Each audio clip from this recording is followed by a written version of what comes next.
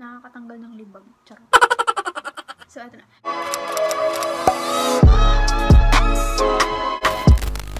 Hey guys, it's Megan Maui and welcome back to my YouTube channel. So, pagbasansya nyo yung background natin kasi madumi. Kasi hindi pa nare-renovate yung munting kwarto natin. So, kung mapapansin nyo din, wala akong makeup or ano, kundi lip tint lang, tsaka pimples! So, ayan. Ano ba yung gagawin ko sa video na to? Yung gagawin sa video na to is i-review ko sa inyo yung sabon na ginamit ko last week hanggang ngayon. Last week. Last week.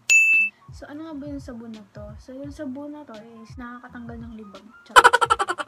So, ito na. Yung ginagamit kong sabon is etong Zica bleaching soap or Zica essentials. Yan. So, yung nakalagay dito is remove skin blemishes, pigmentation, and eliminates lightens dark spots. Apply enough amount of sunblock to moisturize and protect the skin from harmful UVA, UVB. Avoid too much exposure to sunlight. So, yan yung nakalagay. Tapos, 150 grams na pala tong sabon na to. Tapos, yan siya. May pangalan din mismo. Sa mismong sabon, may pangalan siyang Zica.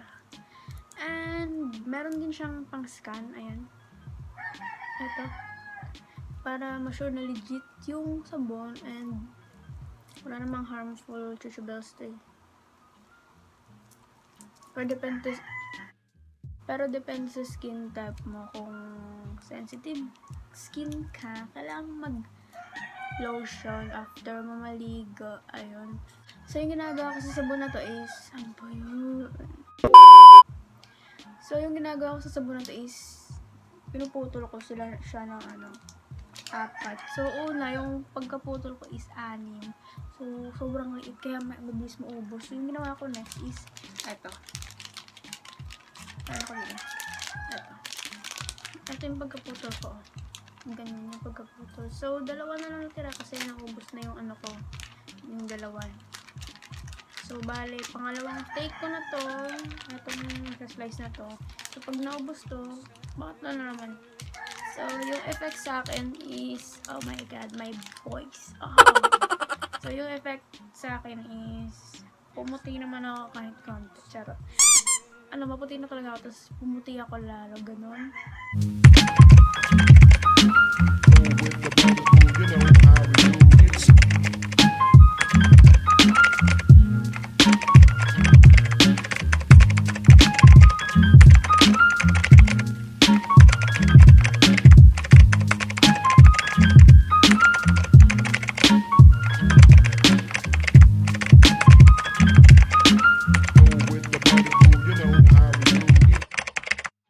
So, bale yung sabon na to is after ko maligo, nag-lotion ako. Pero hindi ako nag-lotion talaga.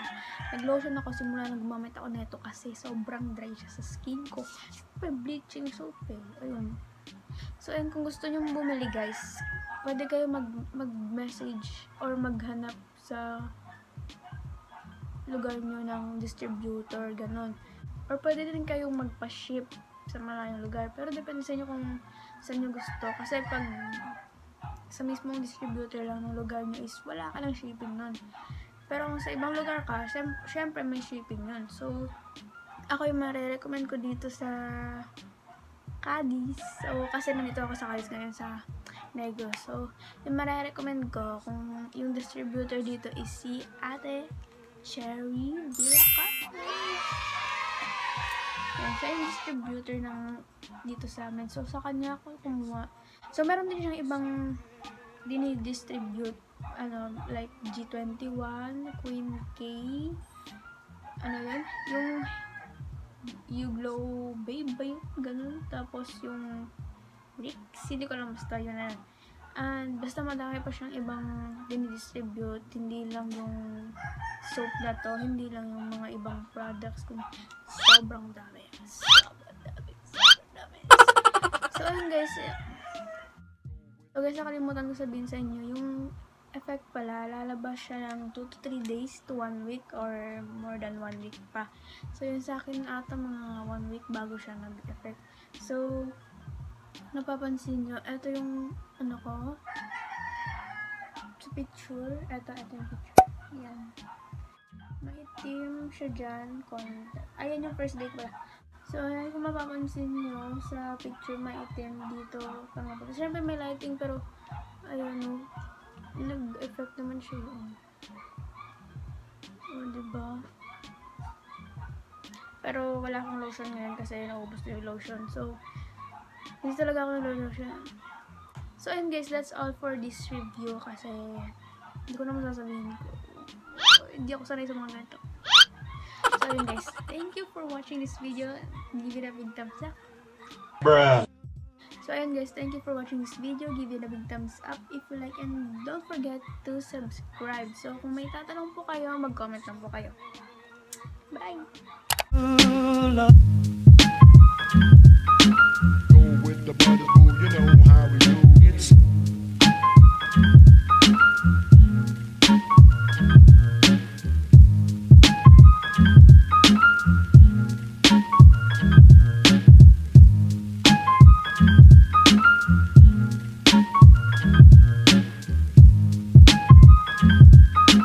go with the brothers, boo, you know how we do.